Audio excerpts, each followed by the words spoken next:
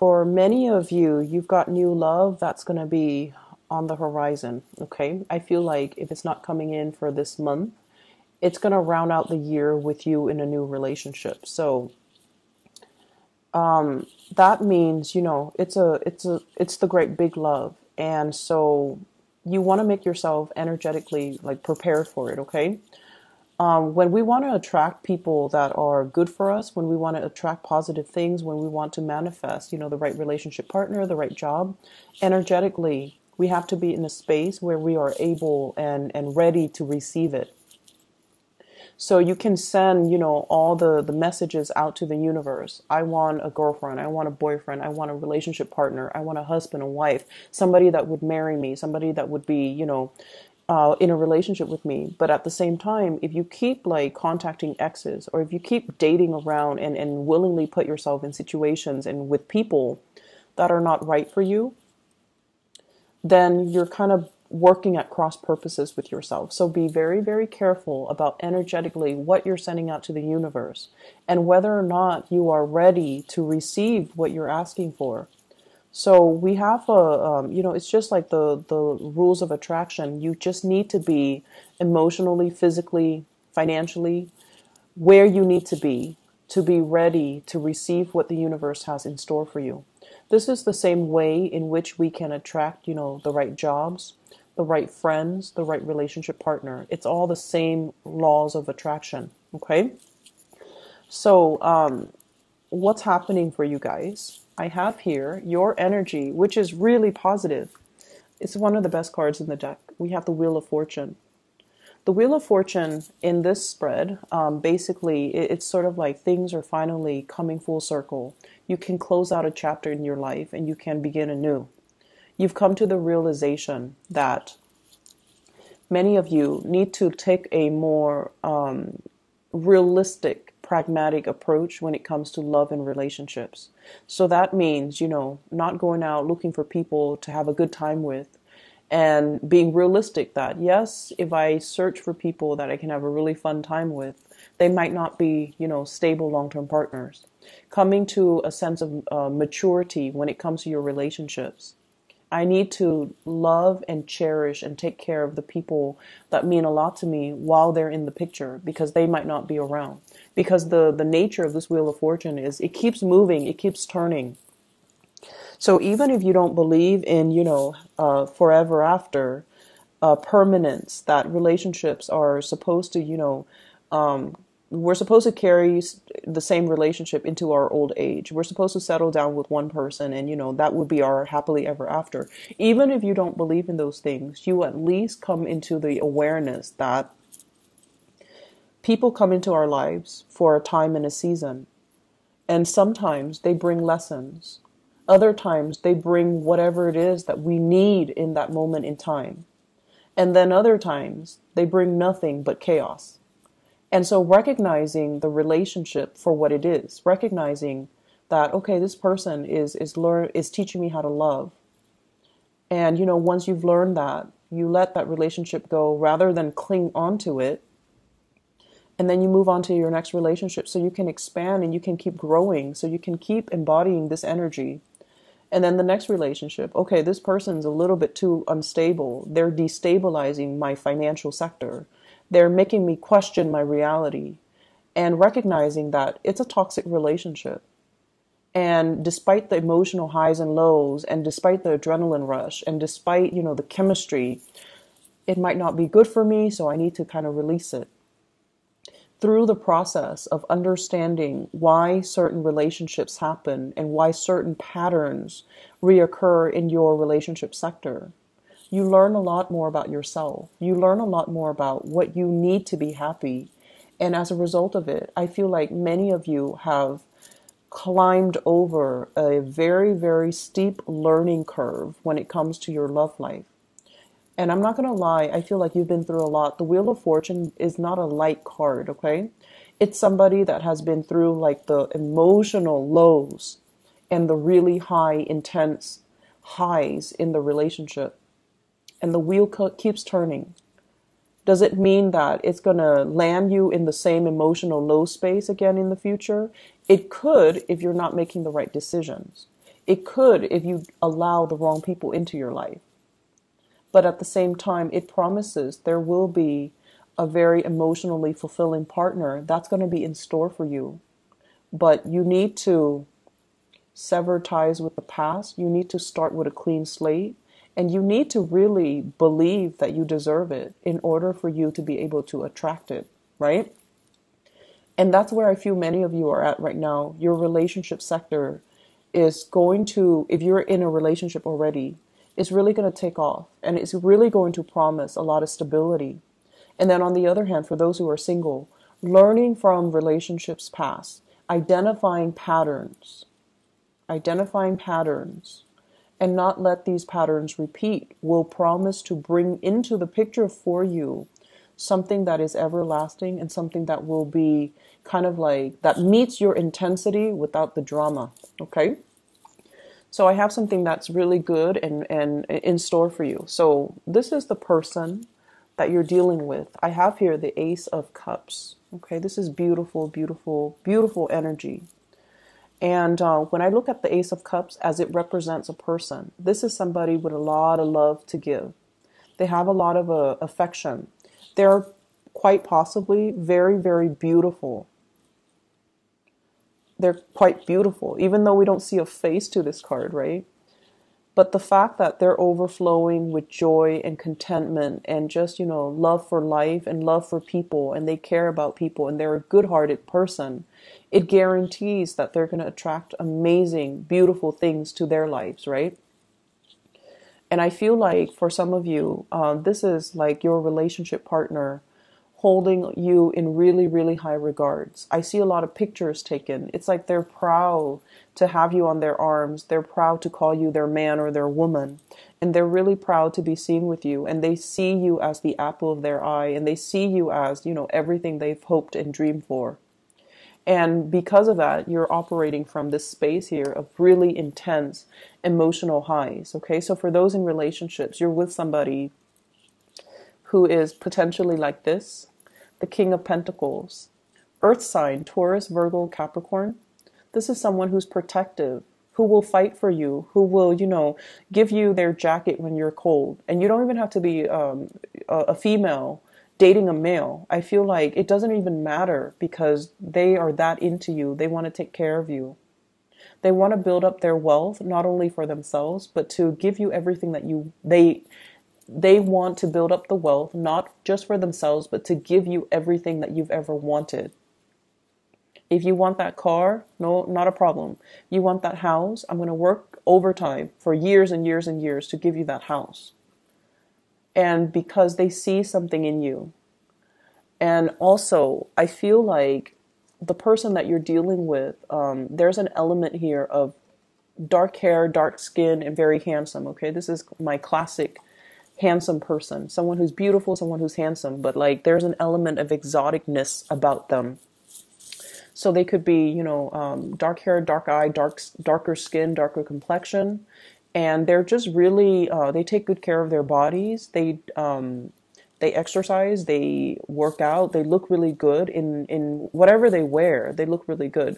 But this is usually a person that cares about the way they dress. Okay, so they're very stylish. Not flamboyant or extravagant, but they're very, very stylish. They might get their nails done, they might get their hair done, but it's all like in muted colors, in very strong earth tones, okay? In nudes or in strong earth tones. And it's somebody that, they see the proper value in people and things. So this is not somebody that, will... if they see, for example, you're in a relationship with them and you have been for 10 years, if they see an attractive man or attractive younger woman walk by, they're not gonna, run off and have like a one-night stand with that woman and forsake everything that they built up with you. This is a person that sees the proper value in situations, in people, and in things. And it makes them a really good partner because they have endurance. They will stay around when things get rough, and they will be there for you when you need them. So it might not even have to be, like an earth sign, but they have the qualities that they're stable, they're secure, They see the value in you, and they're going to be around. They're going to stick around.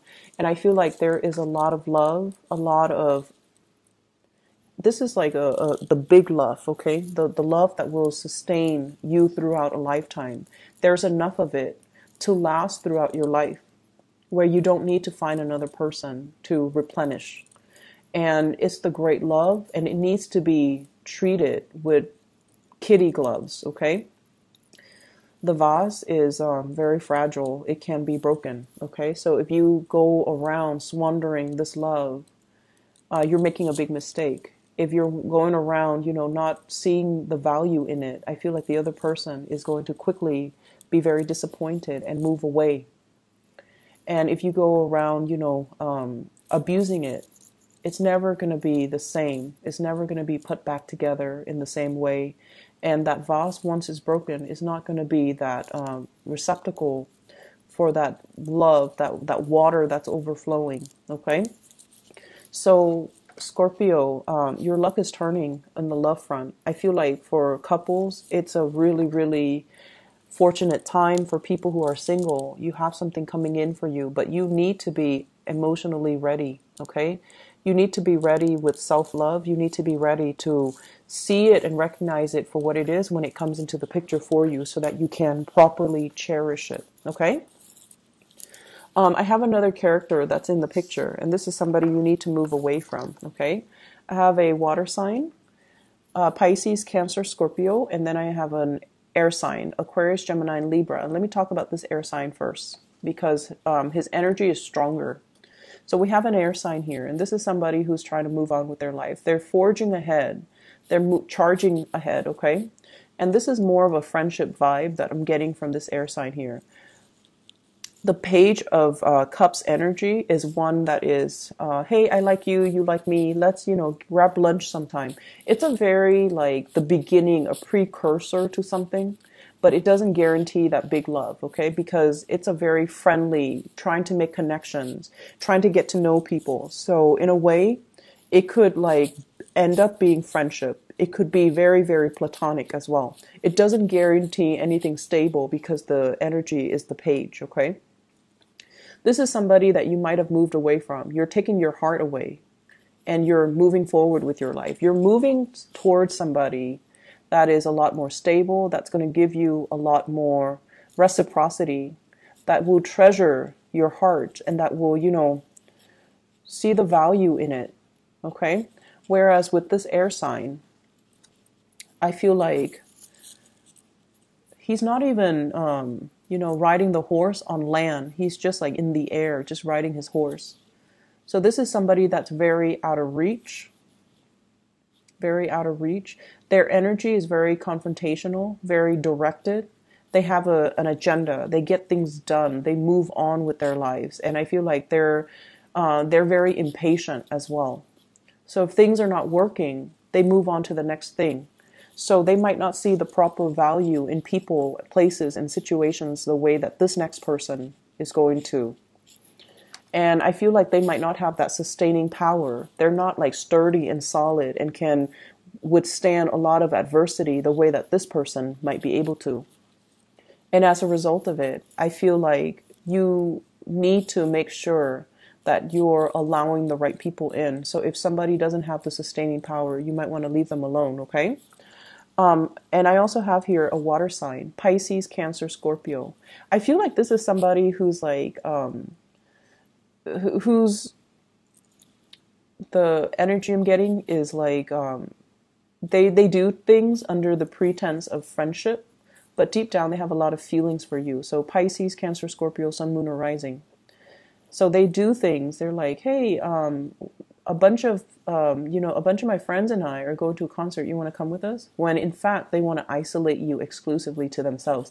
They want you to be there, but they're fearful of rejection, or it's too new and they don't know how you feel about them yet. So they want to, pass things off as, hey, it's just a friendly invitation. Do you want to come? So it's sort of like that, testing the waters with you. This can be someone who's very sweet, okay? They're friendly, they have a good heart, they're easy to talk to, they're quite fun. And so if there's an invitation, you definitely want to take up this offer, because I feel like they're doing things under the disguise of friendship and camaraderie and, that platonic intentions. But I feel like they are interested. They find you attractive, okay? Singles, you've definitely got your eyes on somebody that you're really attracted to and interested in.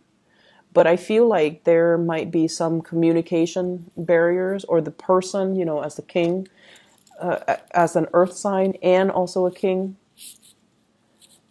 they're going to be slow to act. They're not going to, rush right in and sweep you off your feet, even though this person is very romantic, very, very, very romantic. But they need to open up first before you can start to see that romantic side to them. They're very sarcastic as well. And they look at life through a realistic lens. So, they're not going to be head over heels. They're constantly assessing you and appraising you. And it takes a lot for them to get involved. So I feel like if you've got that person, you definitely are very, very interested in them. Things are going to take some time. And, they're not going anywhere. They're earth signs. They're slow moving. They're not going anywhere. You don't have to chase after them, consistently. But I definitely feel you feel this way about somebody, and somebody feels this way about you, for those who are in a coupled relationship, okay? Other areas of your life, you have some good things, but I'm trying to draw out the message that I got when when I shuffled it out. There was a message, and I can't remember. Let me see here. Let me just talk about the cards. Maybe it will come back to me. So we have here the Nine of Pentacles, self-employment. This is sailing away, or rather flying over financial worries, okay? So this is a really, really good card. Flying over trouble, like financial troubles. So either way, it's almost like a person that tends to their garden.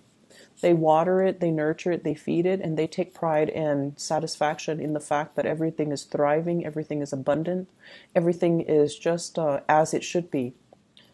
And so I feel like for many of you, life is going quite well. You have your routine.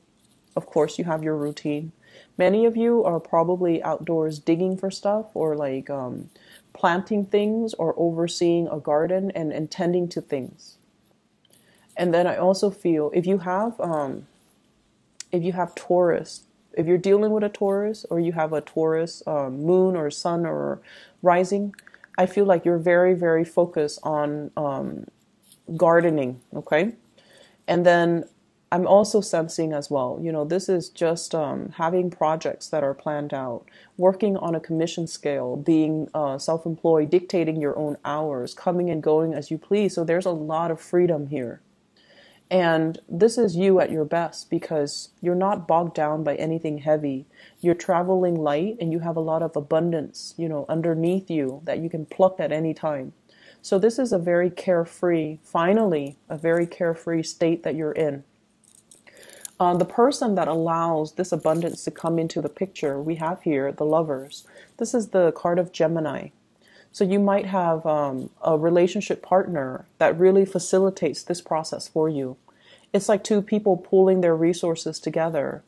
And as a result, there's a lot more abundance. There's a lot more in the pool that we can draw from.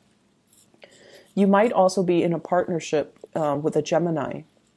And I feel like the process is becoming a lot better as a result. It's like two people shouldering the burden. Rather than, one person having to do it themselves. But then I also feel when you do things on your own, you're a lot more successful. If it's a Gemini that you're dealing with, Gemini is a sign of duality. They're the sign of the twins. They need another person. So they might cling on to this partnership out of that sense of security. When in fact, when you're by yourself, you're a lot better. You're a lot better off. Your decisions are always on point. You have a really good, keen eye to assess things and situations and people accurately. So when you're alone and doing whatever you need to do, you're a lot better. You're a lot more financially stable. It's also when you get into relationships as well. That's when it's, the Scorpio rules the eighth house. It deals with joint resources. It can be detrimental when you're sharing resources with someone who's not giving back. And then in business partnership, it can be really detrimental when the give and take is not balanced out. Okay? So this is like balancing out the give and take, but at the same time, coming to the realization that maybe there's something, a partnership, a crutch, or something that's done out of this sense of familiarity or a sense of security, but it's really keeping your life in limbo, in suspension, kind of stuck. Okay? So there's an element here that you need to kind of examine. You're doing something, or you're clinging on to something, or you have something in your life, and it's very familiar and it's very stable. You think it's stable, but it's keeping you in a state of limbo. Excuse me. Excuse me. So maybe that's confirmation. I don't know. So really look at it and try to figure out, if that's something worth checking out. Okay. Ask yourself, is it really holding me back, or is it, giving me stability? If it's really holding you back, maybe it's time to look at other options. Maybe it's time to, really think about truly being self-employed. Okay? And then removing yourself from this state of limbo and suspension where you've been weighing out the pros and cons, where you've been kind of like managing possibly the work project for both parties, and figuring out whether or not it's fair too with the Justice card here. Okay, so this is the Hangman and the Justice card. Are things balanced and are things fair? It's one person doing a lot of the work and the other person's just chilling, just hanging out. So these are things that you want to really look at. And then I also feel as well, we have the Strength card. The Strength card deals with, it's attraction. And I'm not reading so much as the love energy that's coming into this. But this is also like, there's great chemistry between you and another person. And I feel like you might be dealing with someone as well who might be going through divorce and marriages, or a separation or problems in their marriage. And I feel like there's a lot of flirtation happening from people around you to you. So they're kind of flocking to you. So with the Strength card and the Lovers, it seems to me as if there are people that are just coming at you left and right.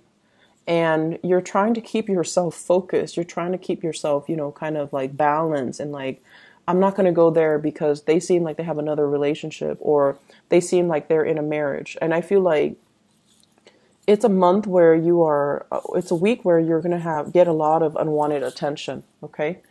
And do what you may, but I feel like if you're in a relationship already, your partner sees the value in you. And, the fact that you have a lot of suitors just confirms that, okay?